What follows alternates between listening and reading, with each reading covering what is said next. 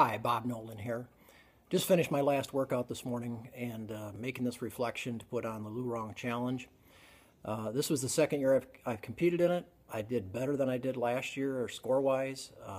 The diet, I did much better this year. It was a lot of fun, kind of challenging to come up with new things. And my wife and my kids at times kind of helped me, although they weren't excited about it.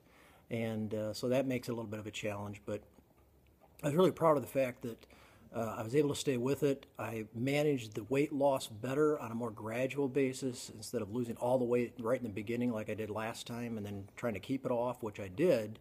But it was much more managed.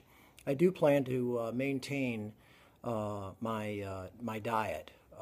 The dinner time is always the difficult part because my family's not doing the paleo type diet.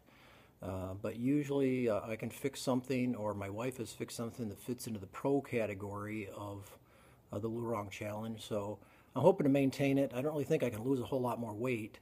I'm 5'10". I'm 62 years old. I weighed 175.9 pounds this morning. I mean, maybe 5 pounds more total I could lose, but I don't know if I can lose that. I do hope to gain a little strength, regain some strength. I did think I lost a little during the diet.